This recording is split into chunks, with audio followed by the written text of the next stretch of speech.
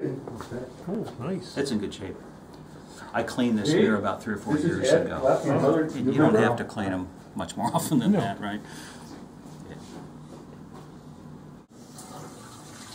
So I don't see any serious scratches on it. I watched this thing. Just deposit. Yeah. Have you ever heard of spot? No. We just keep it on there. It'll stay on there. It's just, it's actually electrical cable. So it seems nice when you know, going.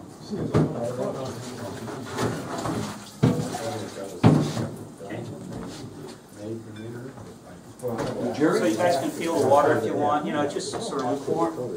You guys ready? One drop. One drop. This is just a joy. Astronomical. This is basically right now just to get any of the grime off the thing, you know, the real obvious stuff. Awesome. Because of all the water, I'm going to put one more drop in. Okay. That's quite a bit of water. This is a big tub. You put any effort into Swooshing distributing it? Yeah, what's going to happen is the cotton balls are going to swoosh on the top of it very gently. Now, But even you're going to notice that what I'll do is I'll drag cotton balls across it. If you do scratch it, are you just going to scratch the aluminum or are you going to scratch the glass? Yeah. I didn't mean to predict it. I'm not going to scratch it, but if I were to do that, I'll get the SiO2 overcoat. now this is a different Only technique scratch the glass, not than the what I aluminum. was taught at Griffith Observatory. And there, what we were told not to use cotton because the strands follow it, and they leave sleeks in the aluminum. But those weren't always overcoated aluminum, and now it's pretty much right. silicon dioxide overcoated. So Right. That's kind of a neat little sheet it is cotton, and I used to use these because they're kind of pressed together better, so they don't just kind of fall apart. But what we used instead Okay, so was we they're used our fingertips. Wow. And you got your fingertips, you soaked them to get all the oils off, and you got them till they were like puckered. And then that's softer than anything, and it doesn't leave snakes in it. And you swish just above the mirror, and then after that, if there's still grime or something on it, then you would contact the mirror with your fingers very lightly and swish that. Yeah, Tim has prepared And that's the technique I still use. I think a 1-to-1, right? That's now. 1-to-1, yeah. Yeah, That's 1-to-1. You can try this. You know, It works can do okay. It works pretty well. I just generally use distilled water as the final wash off.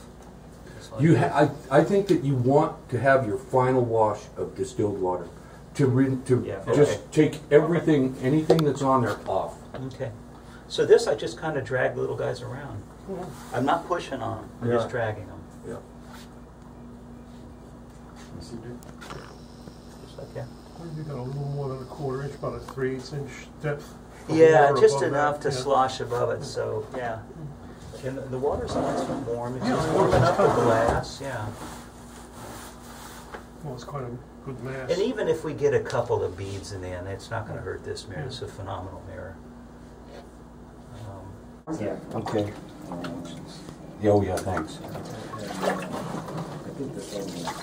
Okay. So we'll make a little bath because this is a reasonably deep mirror. That's fine. Perfect. Okay, so you go ahead. So this is going to be 50-50 isopropyl alcohol and distilled water.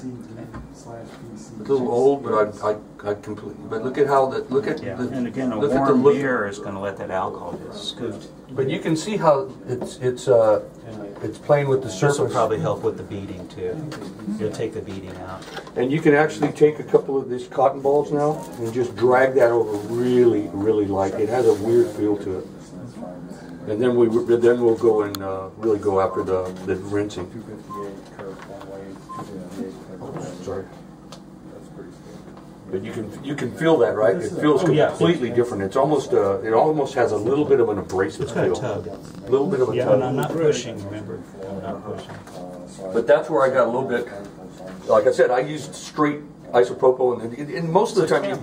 Let's go ahead and do a rinse off with your creation. Go ahead, get that bottle. It's right there. Okay. Pour that shit on.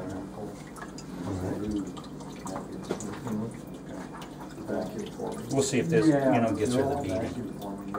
Well, now you want to do distilled. You really, and Jerry's theory is that this will not do it. His theory is it won't work, but let's try it. Okay, see, my theory would just be to try Okay, it right now. over the tub a little bit. Good, Tim. Okay.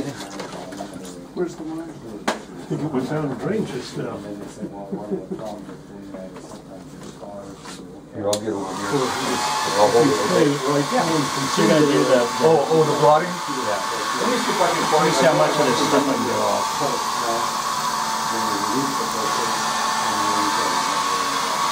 Well, let's try this.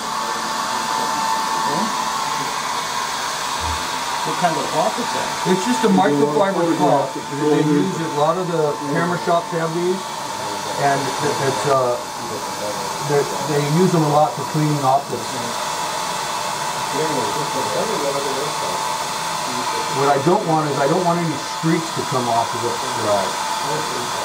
You got way down there. Okay. You know what you two guys are? TNT. Yeah, man. Absolutely. Yeah, that's an improvement. Check it out. That looks really good. Okay, let me get a towel over here. Oh, yes. Okay, Tom, put that sucker over here. The monkey's over there. Put that down So here. no spit. That's a clean mirror. And that looks really good. Yeah, that should last many years. He keeps putting a lid on it, right? Because I made a lid for that telescope. Well, yeah, Okay. yeah, it With works. a little wooden handle. Remember, Yeah. That's cute. I like that. You can even tell in the video that it's clean.